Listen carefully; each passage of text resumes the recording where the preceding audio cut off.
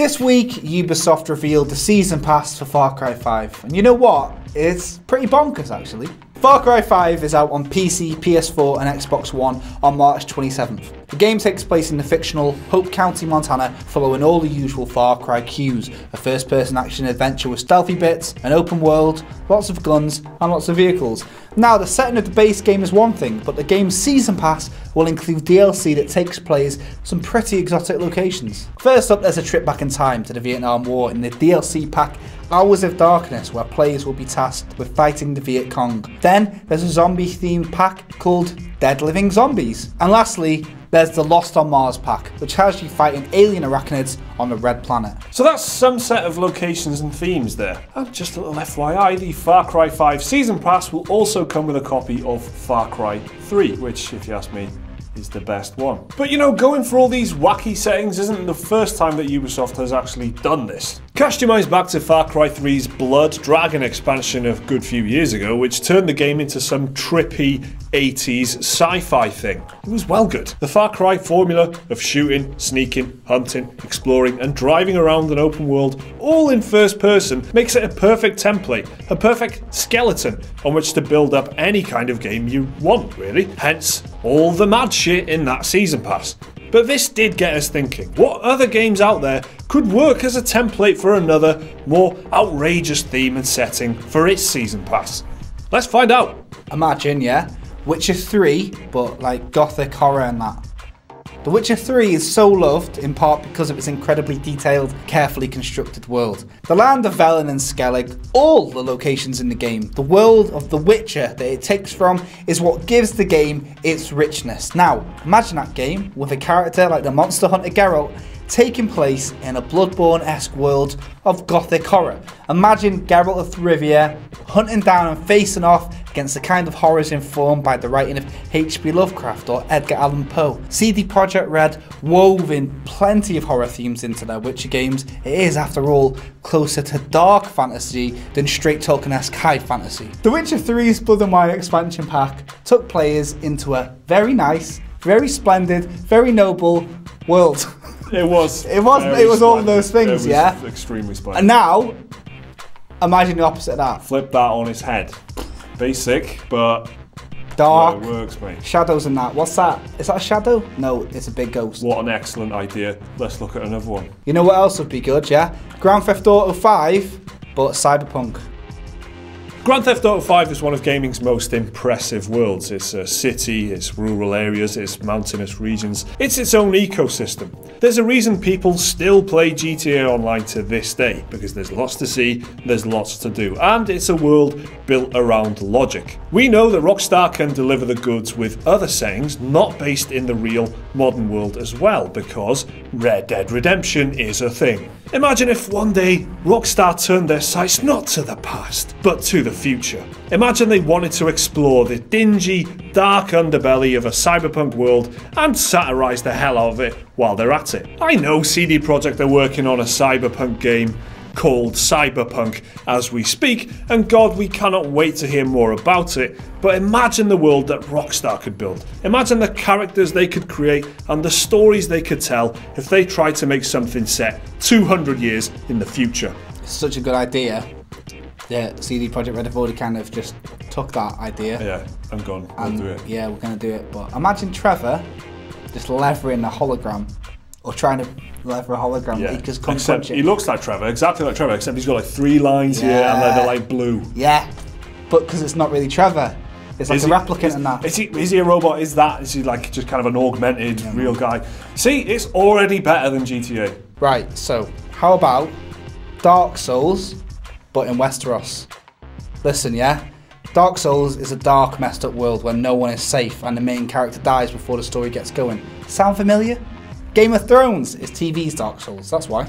And Dark Souls is gaming's Game of Thrones. In fact, we don't really have television or video games anymore. All we have are things that land on a scale of how similar they are to Game of Thrones or Dark Souls. Every single game that comes out is now Dark Souls meets something. Likewise, no TV show can stand on its own merits without being compared as the Game of Thrones of whatever. Why not mess up the entire pop culture ecosystem and combine the two of them together? Game of Souls is Game of Thrones meets Dark Souls. I can see the what culture title now. Finally, the circle would be complete. The ultimate crossover. We could all finally get on with our lives. Everything is kind of like Game of Thrones now, isn't it? And everything's kind of like Dark Souls, because they're two really good things in which people die. And that's just like a reference point. Is that what's that new TV show? So it's set in the future. Is it kind of a bit like Game of Thrones, isn't it? Yeah. What's that? Die in it? Yeah. That could be a bit like Game of Thrones. A rip-off, if you ask me. You know what I like about that game? You die in it a lot. It's kind of like Dark Souls, actually. Yeah, but you know what? You come back as well. Yeah. And then the bad guys come back as well. The combat as well is a lot like Dark Souls, and you know, if Game of Thrones and Dark Souls combined, then you can't compare that to anything, because it's itself. It's an immovable force and an unstoppable object. Yeah, you break the universe, you know, you just destroy the universe like that Hadron Collider in Switzerland. It'd be dead sick as well, wouldn't it? Crushed stuff. Right, you'll like this one. Forza Motorsport, but pod racing. The Microsoft exclusive Forza Motorsport series is regarded by many as the best series of racing games available today. I mean, racing cars just never felt so accurate. But you know what's better than cars?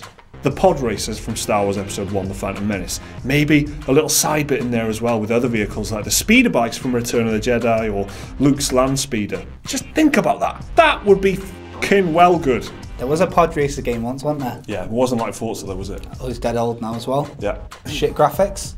There's not even a good soundtrack. Imagine it now, but you could upload your own soundtrack. It'd be I want my pods to be accurate as well. I want it to be like really, do you know what I mean? I want to feel like an actual race car driver.